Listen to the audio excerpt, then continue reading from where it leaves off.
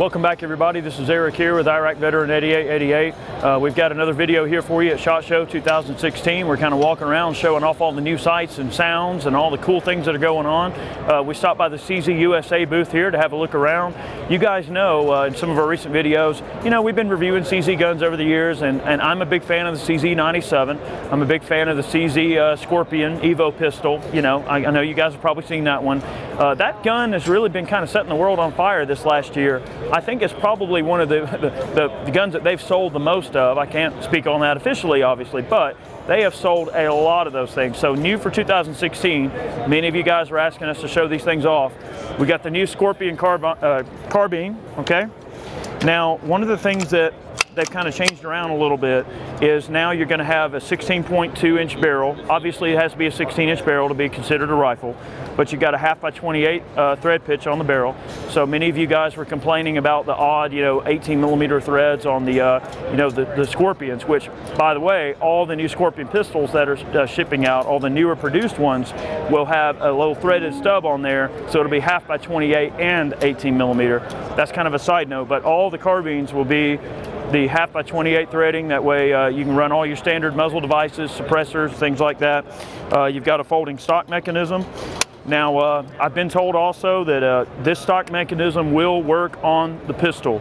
So guys, this is pretty much the same as the pistol. It just has the features that make it a rifle. You got the longer barrel and everything like that. You're probably noticing this M-lock forend that's on it. You can see these swells on the forend here. That's to allow for a suppressor to go up under it. Now, why would you need to worry about it in the carbine, you ask? Well, if you put this this forend on your pistol, then you can run a faux suppressor, a real suppressor, anything you want. Now, I'm going to show you another model that they have that has a faux suppressor that actually, makes up the overall length, and it looks like a suppressor. I'm going to show you that in just a moment, but it allows for the clearance of a suppressor under the handguard if you want. Now, these are M-lock forends, so obviously there's no rail sections on it right now, but you have complete modularity for putting your rails on there, okay? Pretty simple. This gun is the gun you pretty much know and expect out of the Scorpion pistol, but in a rifle form. Magazine compatibility is the same. In case we didn't mention, it's 9mm. I'm sure you guys know that. But there's the rifle. These will be shipping, I think I said 2 or 3 months. They'll start kind of hitting the store shelves and everything. So to show you exactly what we're talking about, so say I wanted to run this M-lock forend on my CZ Scorpion pistol, okay, and I want to run a suppressor up underneath the handguard to kind of keep that overall length nice and short and everything like that, okay. I could do that. I could take this forend and put it on my pistol, and then you can see how this faux suppressor that Silencer Co makes is up under the actual forend here. You can see the barrel stops about right there. Now, this is a faux setup, so this one is still a 16.2 inch overall length barrel, but it has the look of a short barrel with a suppressor attached. So the configuration that you see right here that I'm holding is pretty close to the configuration you could expect an SBR version of the pistol to be in. So you are going to have a longer forend if you decide to go with their M-lock forend on there, but you'll still be able to tuck that suppressor up underneath, keep it nice and short, nice and compact. So there's the new rifle. I can't wait for that. That's going to be cool. All right. Also, the Bren 805. This is actually a Czech military rifle that they import a version of, and they have their own little version here. You've got a folding stock, adjustable, okay, different positions, okay, so it's collapsible. All right, it is a piston-driven gun. It's got a adjustable gas system. It's a 16.2 inch cold hammer forged barrel. They chrome-lined chamber and bore, 1/2 x 28 threading, and like I said, adjustable gas system. It's a non-reciprocating charging handle on this gun. A lot of people complain about that, but the thing is for military use and for military specifications, they generally don't like a non-reciprocating charging handle when it's in a gun like this. They want to be able to smack the charging handle if they need it as a forward assist. So that's kind of the reasoning for that.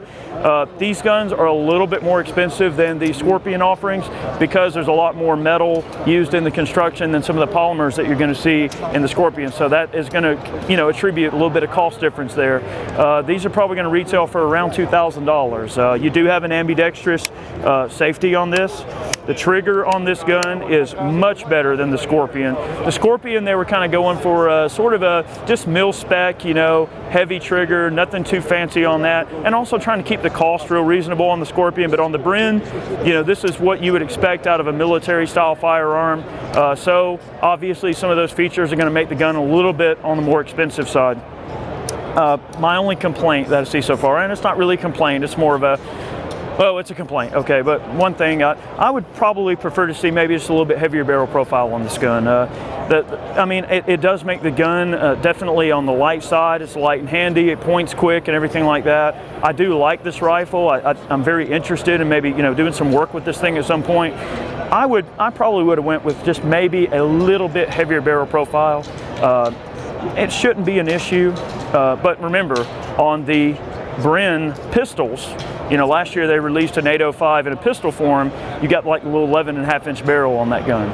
So if you wanted to take this stock mechanism, swap it out and run you an SBR, you could do that too. So that's kind of cool, you know. So even with a lighter contour barrel, you can still get some rigidity with it being shorter. It just kind of depends on what you're all about there.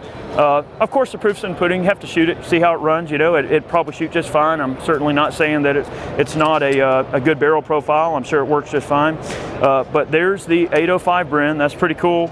I'm looking forward to getting my hands on this gun and shooting it a little bit. It's definitely an interesting contender. And you know, they're going to come in around $2,000 at suggested retail, which means the street on them probably be a little bit less than that. Just going to be one of those things, supply and demand kind of thing. At first, you know, the price is probably going to be a little silly because everybody be trying to snatch them up. Then the prices will level back out. All right. You can see here, obviously, we got a black and flat dark earth in terms of colors. You know, when I was talking to them, I didn't think to ask them if they were ever going to offer a flat dark earth Scorpion. I would imagine if they were, it would be here, but maybe if they're listening, that could be a future thing. I know some of you guys are hipsters that like your flat dark earth stuff, and that's fine. All right, another thing, I'm not going to take up much more of your time, the SP01 saw metal frame. You guys are familiar with CZ75, SP01. I mean, this is a gun that I love personally. You can see we got some high night sights and a threaded barrel, Picatinny rail on the bottom.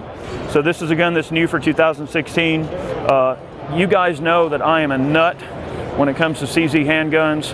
I was asking them if they were ever going to come up with some type of a CZ97 with a threaded barrel.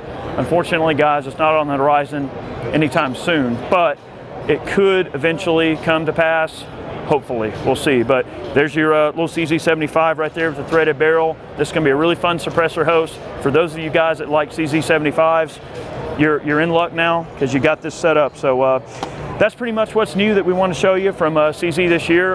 We're going to be moving around and checking out a whole bunch more stuff. Guys, we got many more videos coming from the SHOT Show floor here. Make sure you stay tuned. We got a lot going on. We're actually causing a bit of a traffic jam here, so we're going to shut up and move along. But thanks for watching, guys. We'll catch you soon. Much more SHOT Show coverage on the way. Thanks for watching.